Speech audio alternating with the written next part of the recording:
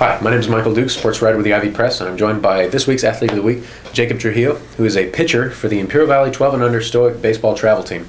Now, over the long weekend, the Stoic won the Martin Luther King Triple Crown tourney in Palm Springs, and Jakob played a key role in the team's success. So, Jakob, thanks for coming. How long have you been playing for the Stoic, and what have you enjoyed about your time with them so far? I've played for about 3 or 4 months with Stoic, and I've enjoyed going to different tournaments and scrimmaging against other teams. Okay. How many tournaments have you guys competed in? Probably 5 and 6. Probably. Okay.